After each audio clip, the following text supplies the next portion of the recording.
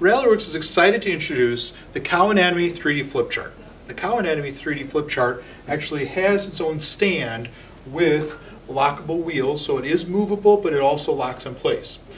The frame can also be mounted to a wall, so then you can put it up and have it up at all times, or it also is available to put on a desktop, and it has legs that flip out, and you can set it there and being able to use it in a classroom setting on a table as well. It is whiteboard usable, so I can write on it. I can then erase as well. So it allows me to be able to write on the anatomy here, be able to show different features, be able to interact with it, and have my students do the same thing. It starts with the outer view of the cow. We also have a call out here of the back end of the cow, so you can talk about different types of judging, different types of structures that you need to talk about with the cow anatomy.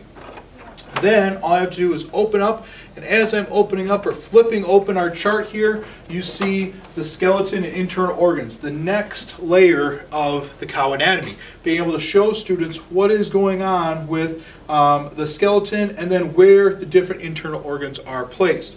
We also have a hoof as a call out, being able to see the bone structure and work through that and have students understand how important hoof care really is.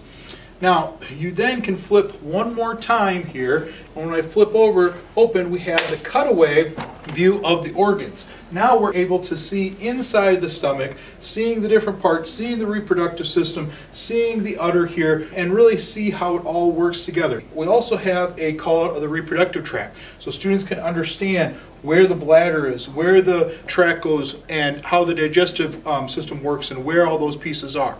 Again, then you can use this to kind of interact with it and have your students be able to see where, if you go back to the skeletal view, the skeleton and the ribs cover the stomach. And then you can also see how big the stomach really is compared to other parts of the animal.